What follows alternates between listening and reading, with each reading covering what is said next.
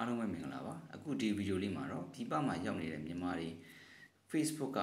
ဇော်ကြီးနဲ့ရေးထားတဲ့စာတွေကိုဖတ်လို့မရတဲ့အတွက်အခက်အခဲဖြစ်နေတာကိုဘယ်လိုဖြေရှင်းမလဲဆိုတဲ့နည်းကိုကျွန်တော်ပြောပြပေးမှာဖြစ်ပါတယ်ဒီ Facebook မှာဇော်ကြီးနဲ့ရေးထားတဲ့စာတွေကို Unicode သုံးတဲ့ဖုန်းတွေမှာကျွန်တော်ဖတ်လို့မရပါဘူးမြန်မာနိုင်ငံတွင်းမှာတော့ဒီ auto converter တွေပေးနေပါတယ်ပေးတဲ့အတွက်ကြောင့်မလို့ဇော်ကြီးနဲ့ရေး Unicode နဲ့ရေးသူတို့ဖတ်လို့ရနေပါပြီဒါပေမဲ့ကျွန်တော်တို့ Unicode သုံးတဲ့ဖုန်းတွေမှာမြန်မာလူရေးတဲ့အခါ Unicode နဲ့သုံးတဲ့ရေးထားတဲ့စာတွေပဲကျွန်တော်တို့ဖတ်လို့ရပါတယ်။ဇော်ကြီးနဲ့ရေးထားတဲ့စာတွေကျွန်တော်ဖတ်လို့မရပါဘူး။ဒါဆို Unicode နဲ့ရေးထားပါတယ်။ဒါပေမဲ့ဇော်ကြီးနဲ့ရေးပြီးဆိုတော့လည်းကျွန်တော်တို့ကဘယ်လိုမှဖတ်မရတော့ပါဒါဆိုဒါမှတ်စုချမ်း page မှာခေါင်းစဉ်အစကျွန်တော်တို့ဖတ်လို့မရတော့ပါဘူး။အဲ့တော့ဒီဘက်မှာနေတဲ့မြန်မာတွေအတွက် Facebook ပါအင်မတန်ရေးကြည့်ပါတယ်။ဘာကြောင့်လဲဆိုတော့အမိမြန်မာပြည်ထဲမှာဘာတွေဖြစ်နေလဲဆိုတဲ့သတင်းတွေကိုဖတ်ချင်တယ်။ကိုယ့်ရဲ့ဖုန်းအဆက်အသွယ်တွေမဟုတ်ဘဲနဲ့ Facebook ကအဆက်အသွယ်တွေလည်းအများကြီးရှိလို့ကျွန်တော်တို့ဖတ်ချင်တယ်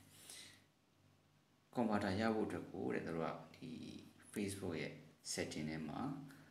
language setting ရှိတယ် language setting လေးကိုဒီ setting နဲ့တွားပြီးတဲ့အခါကျတော့ language လေးကိုတဲ့မြန်မာလိုပြောင်းပါတဲ့မြန်မာလိုပြောင်းပြီးတော့ဒီ Unicode အနေနဲ့ဆက်ပြီးတော့သုံးနေမယ်ဆိုလို့ရှိရင် converter ပေးပါတယ်တဲ့ဒါပေမဲ့မရတယ်လို့လည်းမရပါဘူးရတယ်လို့လည်းရပါတယ်အခုကျွန်တော်ဖုန်းဆိုလို့ရှိရင်ကျွန်တော်မြန်မာလိုပြောင်းထားပေးမယ်လေ Unicode တောက်လျှောက် Unicode ပဲဖြစ်နေပါတယ်အဲ့တော့ဘယ်နည်းနဲ့စော်ကြီးစာတွေကိုဖတ်မလဲ Facebook Lite ဆိုတာကျွန်တော် download လုပ်လို့ရပါတယ်သူက memory သိပ်မယူတဲ့ app လေးပါ Play Store မှာ download လုပ်ရပါတယ်တခြားဒီမှာဒါက Facebook Lite ပါနော်ဆိုတော့တခြား APK QR တို့ဘာလို့မှလည်းရပါတယ် Facebook Lite ကိုကျွန်တော်တို့ install လုပ်လိုက်မယ်ဆိုလို့ရှိရင်ပြီးရင်ကျွန်တော်တို့ login ဝင်လိုက်မယ်ဝင်လိုက်လို့ရှိရင်သူက auto convert ပေးပါတယ် auto convert ပေးတော့ကျွန်တော်စော်ကြီးစာရေးကျွန်တော်တို့လွယ်တကူဖတ်လို့ရပါတယ် converter ကိုနှိပ်စရာကိုမလိုဘဲနဲ့ကိုဖတ်လို့ရပါတယ်ဥပမာကျွန်တော်ဒီမှာ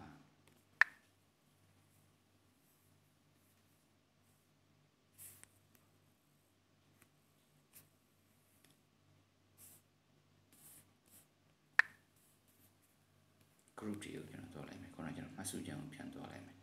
မှတ်စုချမ်းကဘာလို့ဆိုတော့မှတ်စုချမ်းဒီ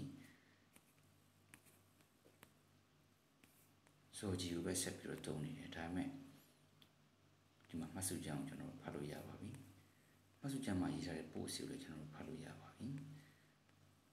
ဒါတွေကခုနကဆိုကြီးနဲ့ရေးထားတာပါဒါပေမဲ့ auto convert ရတဲ့အတွက်ဖတ်လို့ရပါတယ် auto convert နဲ့ပြီးတဲ့အတွက်ဘာသိတာလဲဆိုတော့စာတွေက 100% တော့မမှန်ပါဘူးဒါပေမဲ့ကျွန်တော်ကောင်းဖတ်လို့ရပါတယ်ဒါ auto convert ကိုပြပမှနေပြီးတော့မရဘူးလို့ဆိုပေမဲ့လည်းလုံးလုံးမရတာတော့မဟုတ်ပါဘူးခုနကကျွန်တော်ပြောသလို Facebook Lite ကိုသုံးမယ်ဆိုလို့ရှိရင်တော့ကျွန်တော်နှိုင်းရှင်းပြီးတော့ကျွန်တော်ပြချင်လို့ပါ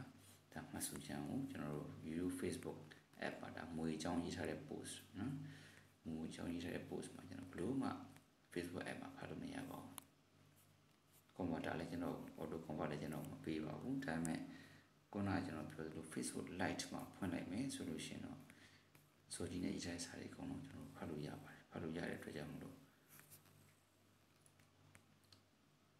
ဒီဘက်မှာရှိတဲ့မြန်မာနိုင်ငံသားတွေဆိုကြီးကိုဖတ်ချင်တယ်ဆိုလို့ရှိရင်တော့ Facebook Lite ကိုသုံးကြပါအားလုံးဆင်ပြေပါလိမ့်မယ်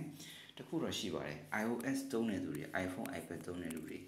Facebook Lite ကြီးနိုင်ငံတိုင်းမှာမရပါဘူးတချို့ region တွေမှာရပါတယ်တချို့ region တွေမှာမရပါဘူးအဲ့အတွက်တော့သူတို့က converter ကိုပဲသုံးပြီးတော့ဖတ်လို့ရမှာဖြစ်ပါတယ်ဒီ converter တွေကိုသုံးပြီးတဲ့အခါကျတော့ message တွေအပြန်အလှန်ပို့တဲ့အကြောင်းကိုတော့ကျွန်တော်တခြားဗီဒီယိုတစ်ခုမှာတင်ပြထားပါတယ် link ကိုကျွန်တော်ပေးမှာဖြစ်ပါတယ်အားလုံးအဆင်ပြေကြမယ်လို့မျှော်လင့်ပါတယ်ကျေးဇူးတင်ပါတယ်